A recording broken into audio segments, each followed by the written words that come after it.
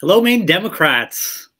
So happy to be with you all tonight to celebrate the launch of our 30 days of local organizing. So this is a brand new initiative for us, and I can't wait to tell you what we've got planned for tonight and for the next month and all the way to November. So as you all know, the pandemic forced us to really rethink a lot of what we do and how we continue to build and support a statewide network of Democratic leaders. Since 2020, we've been forced to cancel and reschedule so many of our regular events. You remember we weren't even able to hold a state convention in 2020, and we weren't able to hold traditional caucuses just this past March.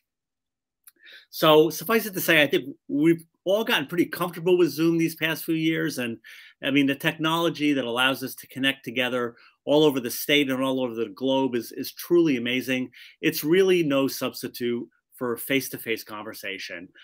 Frankly, it's difficult to generate the same sense of community that comes from a caucus or rally or other in-person gathering.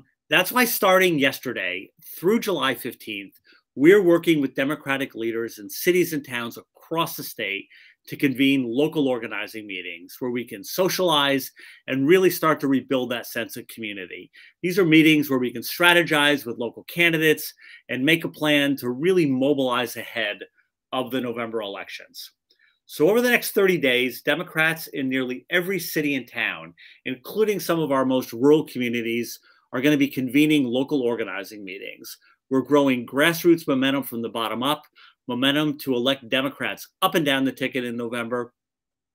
Over 80 communities have already scheduled their meetings, with many more planned in the coming weeks. And look, we know we have to mobilize in a big way this year because the future of our state is going to be determined by what happens on election day. Paul LePage and the Maine GOP are going to do, and they're going to say anything they can to reclaim power. We see this every day. We saw it this week down in Hancock County. We are not going to let that happen. We cannot go back to another LePage administration.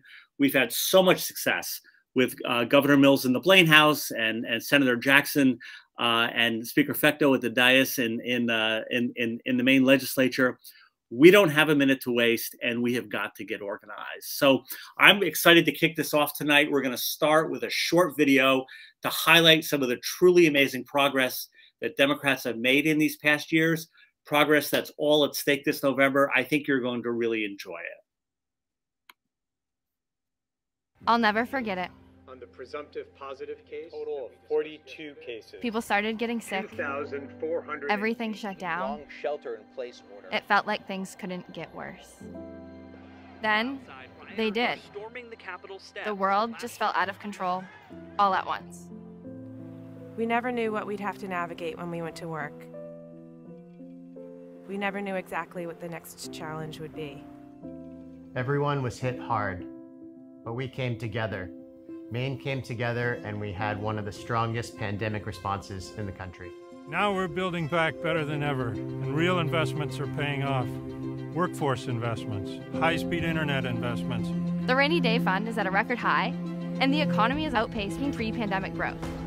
We're working together to lift each other up to build a better Maine. And it's meant a lot knowing the legislature has had our back the entire time. We've seen tax relief, investments in career and technical education, and childcare costs held down. We've seen relief checks slated for anyone making less than $100,000. And now, maybe more than ever, healthcare is on everyone's mind. It's just critical. In Maine, insulin is now always available to those who need it. Dental coverage has been expanded for adults. Telehealth services are permanent, so all of us can get the care we need.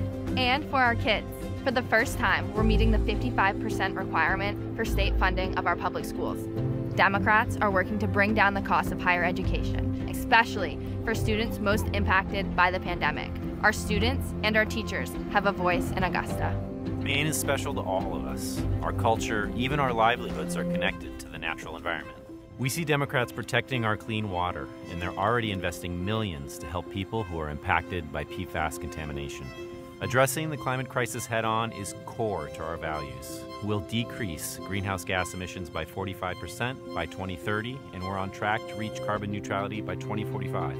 Democrats have invested millions to help Mainers make safer homes in a changing world, protect our coastlines from rising sea levels, and expand emissions-free transportation options. We've made so much progress, and we need to keep going. We see a Maine that welcomes all people. We are moving towards better diversity and inclusion every day. We've made it easier for veterans and their spouses to find work, buy a home, and access mental health services. We've said that Mainers should have autonomy over their bodies and reproductive decisions, regardless of what the Supreme Court says. We take care of each other, and that includes the aging members of our community. People should be able to stay in their homes and enjoy their golden years, free from abuse.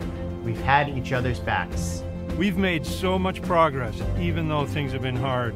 A brighter future is possible. A future where jobs and quality education are within reach, our climate and environment are a priority, and everyone has access to quality, affordable health care. Let's build it together for all Mainers.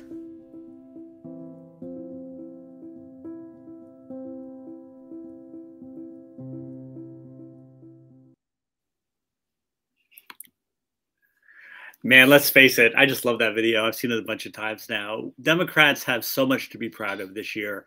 And we've got some really great guests with us tonight. And I'm going to kick it off.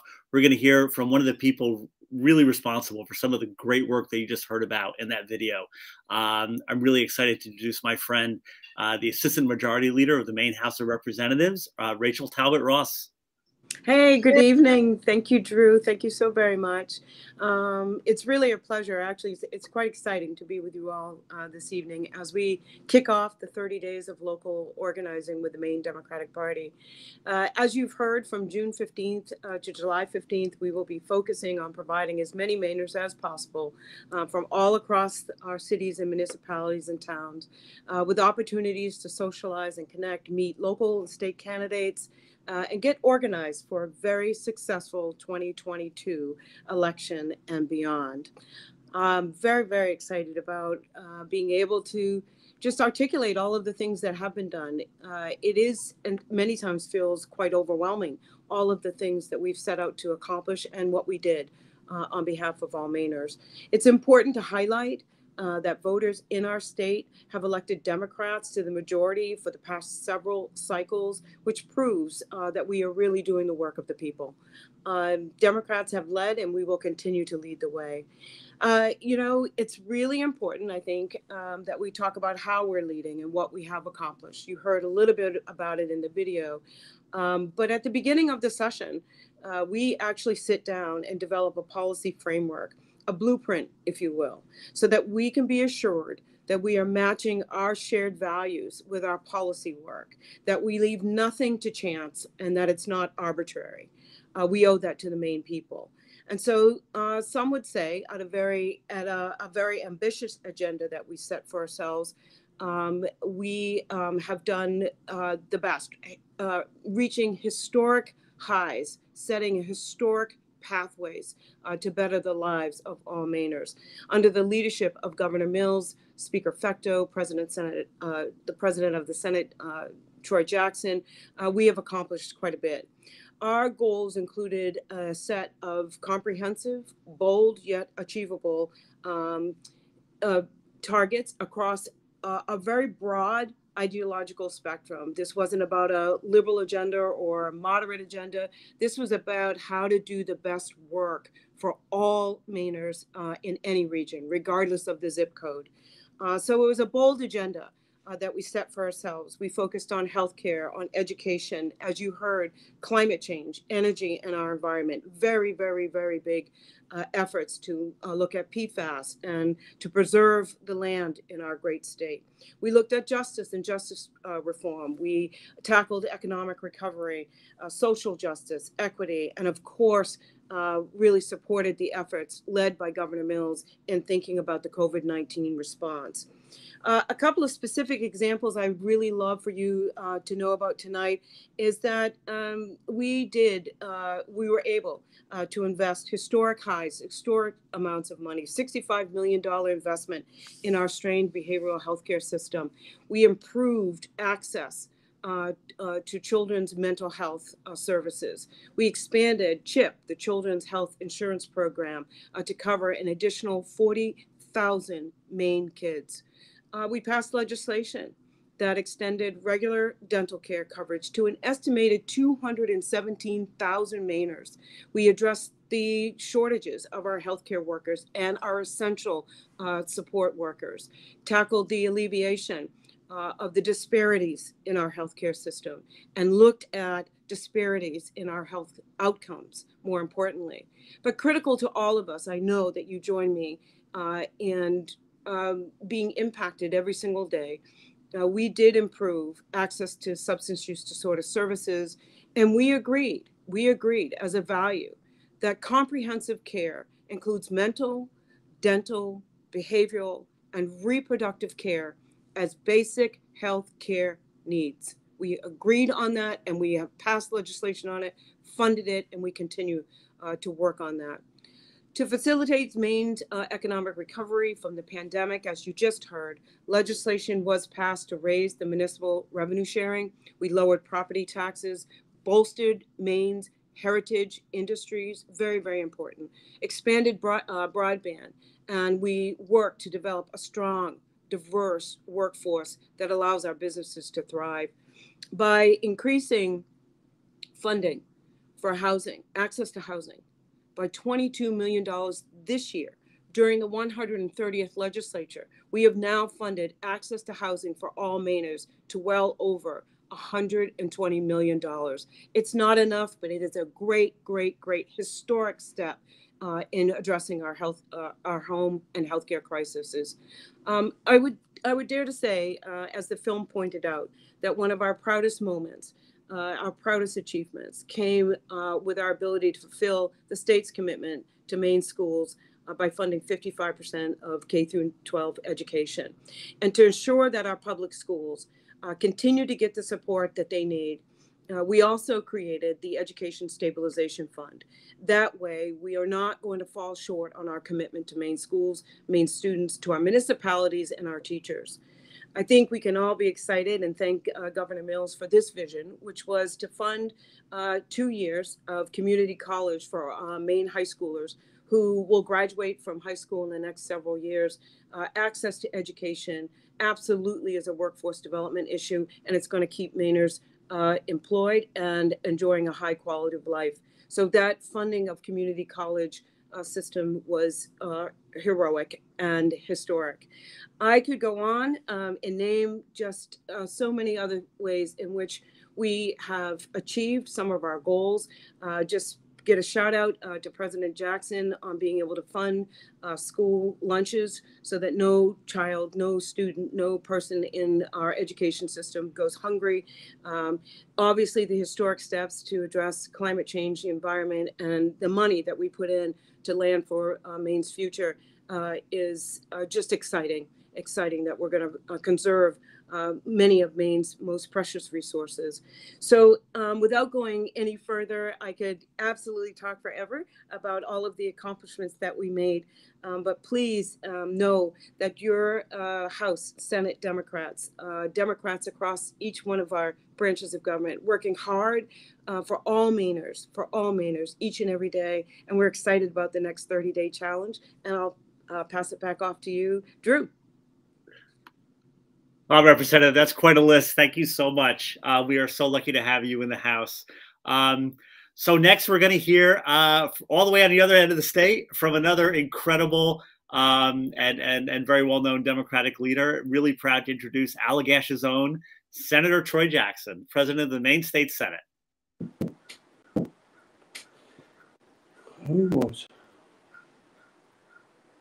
There.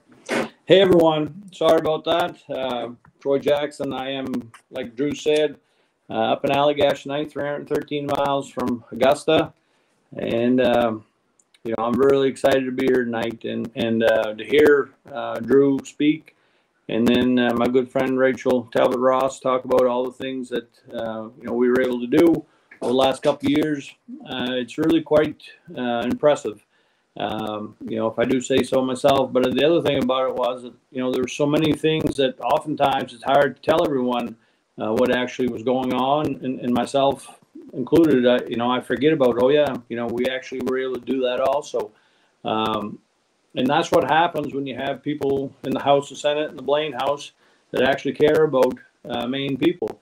You know, the list is long. Certainly, we still have a lot of things that we want to get accomplished.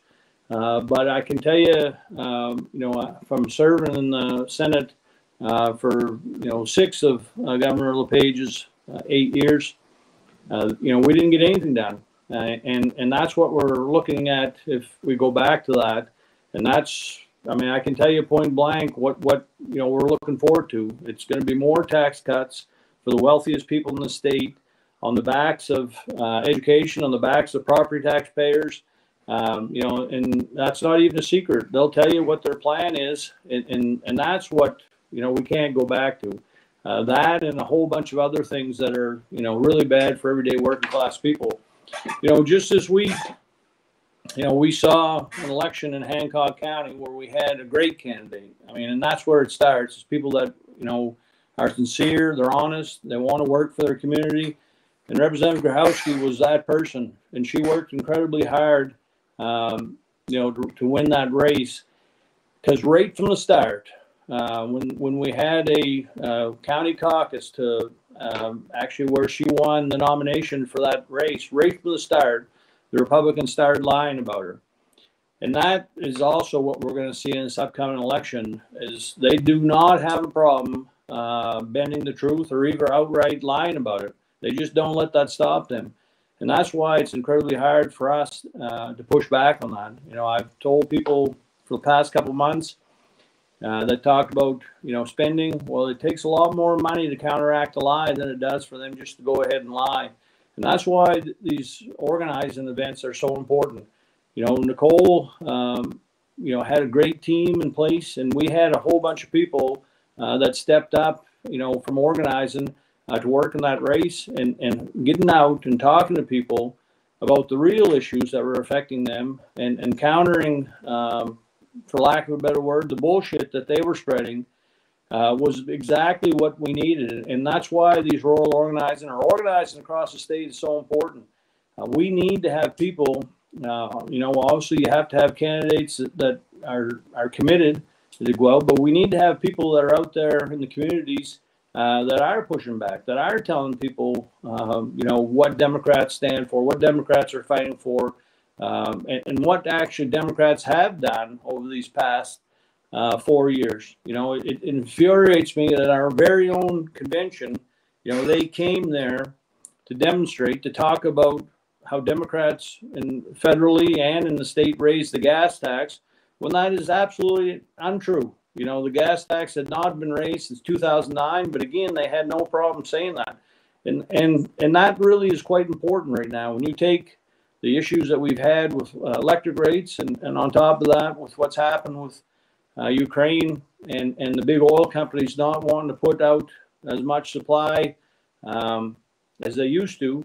Obviously, the price of fuel, the gas, is at an all-time high in this state and in this country, and it's affecting people. I mean, there's no doubt about it. I mean, today, I have logging trucks going by my house here, and every hour that those people are working, they're not making anywhere close to the money that they were last year when things were very tight. And that, I mean, you can't help but, you know, be frustrated and be angry at things that are out of your control when that happens. And that is why it is so important for us to be out in these communities, you know, trying to counter some of these outrageous claims, trying to explain to people what actually is going on. And then on top of that, trying to explain to people what we want to do to help. You know, Governor Mills come out with a bill that, you know, we carried to Senator Brenner to try and, you know, do something to get in and look at electric rates, you know, make sure that we always had a seat at the table, push back. I mean, currently the rate increases that they've asked for, Governor Mills is saying that she's going to be right there to stop it along with the rest of us.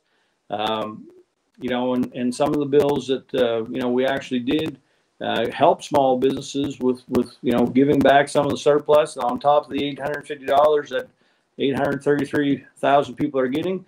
Those are putting money back in people's pockets to try and counter some of these real problems that people are dealing with right now. And we're going to continue that. But if it goes the other way, what we're going to have once again is tax cuts for the wealthy. And how is that going to help anyone with their heating oil, help them with their gas bill, help a lobsterman, down in Stonington that's, paying $6 a gallon for their diesel. It's not going to help them at all. It didn't last time, and it certainly won't this time. And getting out, like I said, having those conversations, and on top of that, finding out what else we can do.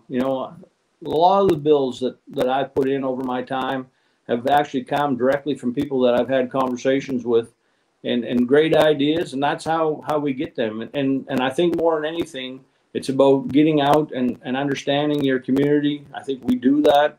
That's why even in times like this, when it's really, really hard, people, just understand that, things might be tough, but we're in their corner, always have been and always will be. And we're going to fight for them, regardless of how tough at times it is. So I can't tell you how much I appreciate, the work. Like I said, SD7 was a perfect example how we can turn this, how we can take good candidates, great candidates, and win regardless of what the national headwinds tell us. All we got to do is knuckle down, fight, and make sure people know that we're going to be there with them all the way. So thank you for tonight. Look forward to working with you over these next 4 or 5 months, and thank you for what you've always done in the past, because I know it's a big deal, and that's what gets people like me all the way up in Allagash elected in a tough district. Thank you so much, Senator Jackson. Always telling it like it is. I'm really just so excited you're able to join us today. All right, so now our final speaker. I think you all know who it is. She doesn't really need too much of an introduction, but I'm really proud to introduce our current governor and our future governor, Janet Mills. Good evening, Governor. Thank you, Drew. And thank you, Senator Jackson, Representative Rachel Talbot Ross, and so many of you out there listening. Thank you for volunteering. Thank you for helping out in the next 30 days and hopefully the next few months as well. We've got a lot on our hands, a lot to do, and a big agenda. Part of our job is to remind people what we've done, and Senator Jackson and Representative Talbot Ross have just done that ably. But I want to remind people what happened 8 years before I took office too. And we can't let people forget the 8 years of basically economic stagnation, the 8 years of losing time to fight climate change, 8 years when we didn't expand healthcare. In fact, it was restricted more than ever before. And my name is on the ballot. Senator Jackson's name is on the ballot. Representative Talbot Ross's name is on the ballot. Many other people's names are on the ballot. But what's really on the ballot this November is healthcare. What's on the ballot is infrastructure. What's on the ballot is climate change. What's on the ballot is the ability to love whom you want to love, the ability to be employed and not discriminated against, not harassed. What's on the ballot is reproductive rights. What's on the ballot is safety in our homes. What's on the ballot is everything that we've been fighting for in recent years. What's on the ballot is education. Let me just go back a couple years when I first took office. And the first year of office alone, we enacted a budget. And first of all, we expanded Medicaid as the people told us to do. And as my predecessor, who wishes to be my successor, vetoed 5 times. So the first thing I did was to, by executive order, implement the will of the people, respect the will of the people, and expand MaineCare, Medicaid in the state of Maine. And now about 93,000 people have health care who didn't have it before. And thank God they had that health care before this pandemic hit. Thank God they had that. Thank God we had the first year of my administration to restructure and restore the public health infrastructure in the state of Maine, which had been decimated by my predecessor. Thank God we had the first year to enact firearm safety legislation, a yellow flag bill, by getting everybody to the table and coming up with a solution tailored to the state of Maine. Thank God we had the first year of my administration to do some workers' comp reform, again, by getting everybody to the table. Thank God we had the first year of my administration so that I could enact a ban, sign into law, a ban on the abhorrent practice of conversion therapy. Thank God we had that first year under our belt before the pandemic so that I could draft and have enacted one of the most progressive earned paid leave bills in the nation. And so we could start to address the opioid epidemic. If you remember, my predecessor refused to let Narcan be distributed around the state of Maine or be disseminated over the counter, even after the legislature said, we got to do this. We got to do this. I did that as Attorney General, distributed Narcan and saved thousands of lives. And we've done that since I took office as governor, saving thousands of lives and helping restore lives, turn them around, hiring and training up recovery coaches all across the state of Maine, funding more residential services for people with substance use disorder and the like. You know, my predecessor, you will remember, but some people have forgotten. He's the one who claimed that he was Trump before Trump, quote unquote. He's the one who took strong stands against abortion rights and for right to work legislation. He's the one who called our public school teachers a dime a dozen. He's the one who led us in 2016 to a place where we were only 49th in job growth, 49th in the country in job growth. He's the one who refused federal fundings for all kinds of things, including Alzheimer's research and healthcare, about an estimated $2 billion in federal funds he turned away. He's the one who gutted our public health infrastructure. He's the one who supported the Trump Muslim travel ban. He's the one who banned, again, the distribution of Narcan. He's the one who voted, so he vetoed bills that were intended to fight climate change and clean energy measures over and over again. He's the one who issued a moratorium on renewable energy, wind power, for instance. He's the one who joined a coalition of Gulf states that would support drilling for oil off the coast of Maine, in the Gulf of Maine. So when we talk about the changes and the contrast, I think could not be clearer between my administration and the past administration and my predecessor, who wishes to be my successor.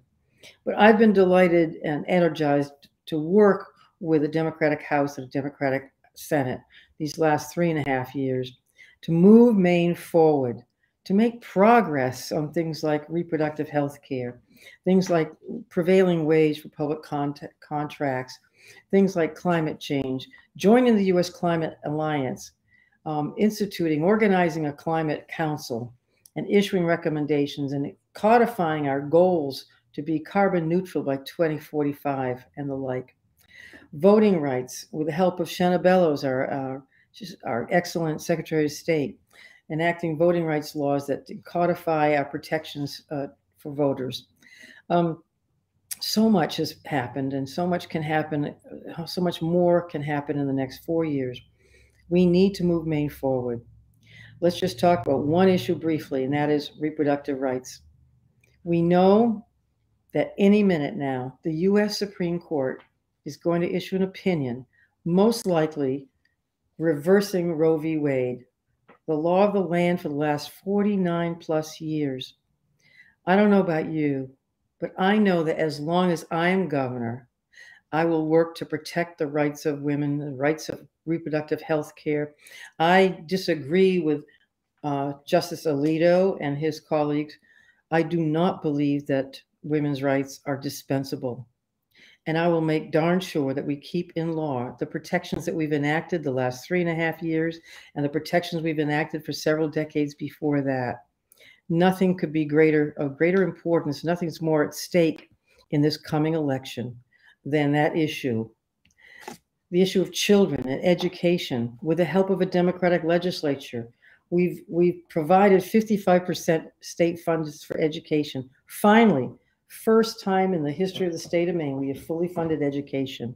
We enacted universal pre-K. We enacted a minimum teacher's salary for teachers, public school teachers, and universal free food in our schools, free meals, breakfast and lunch. That's a first. And we did it by working across the aisle, but with leadership from the Democrats in the House and Senate on the Appropriations Committee. The Land for Maine's Future, conservation measures, electric vehicle funding from the Efficiency Maine Trust. All these things are our initiatives, and they must continue. We must keep Maine safe and healthy and preserve it for our children and grandchildren. So this November, we're all going to go to the polls. We'll make our voices heard, and we will send Democrats back to the House. We will send Democrats back to the Senate, and I hope a Democrat back to the Blaine House. I have so much more I want to do with the help of good leadership from Democrats in the House and Senate, and I look forward to working with each and every one of you. Thank you for volunteering. Thank you, Drew, and the Maine Democratic Party for this initiative. Let's move forward, not backwards. Let's not go back. Thank you so much. Thank you so much, Governor. That was fantastic. Thank you so much for taking the time out of your schedule to be here with us tonight. So folks, you just saw it. I mean, we are so incredibly lucky in Maine to have compassionate, thoughtful Democratic leaders. We saw 3 of them tonight. You know, there are others. We have such a great team. If we were in person tonight, I'd ask for another round of applause for our speakers, because that was just really awesome. So you've heard me talk about our community organizing efforts, and you heard from our elected leaders about what we've been able to accomplish in these past 4 years, the importance of local organizing, especially in our most rural communities, and what's at stake in November. So I bet you're just like sitting there wondering, right? They're in your homes. Now what? Well, now it's time to get organized. So what I want you to do is to please sign up to join the local organizing meeting happening in your community. Over 80 meetings are already published on our website. You can see a full list and additional information available at, listen to this, www.maindems.org/organize. We're continuing to schedule and publish meetings on a rolling basis. So if you don't see your city or town listed yet, don't sweat it. Check back soon for updates, and follow us on social media for updates about meetings as they're being scheduled and coming up. You can also reach out to your Democratic county chair to find out who might be organizing something in your town. And I know we're also still looking for volunteers to host these meetings. If you've ever helped organize a caucus, it's kind of like that, but I promise you we're going to make it easier. We're hosting an informational webinar in just a few minutes. If you want to sign up right now, again, at www.maindems.org/info, you can join the webinar. We'll make sure you have all the tools you need to host a meeting in your community. With so much at stake this year, from abortion access to healthcare, we can't afford to waste even one single moment. The future of our state and our children is going to be determined by what happens in November. I've seen what a LePage administration is capable of, and it's not pretty. And I don't have to tell you all, but we just really can't truly afford to go back. So join us. Let's hit the ground running in every community across the state, from Auburn to York, from Mechanic Falls to Madawaska. We're going to build the biggest grassroots movement the state has ever seen, and it all starts in our local individual communities over the next 29 days. So let's just get this done. Let's do it. Let's get to work, and I'm just so excited to see you all on the campaign trail. Thank you very much.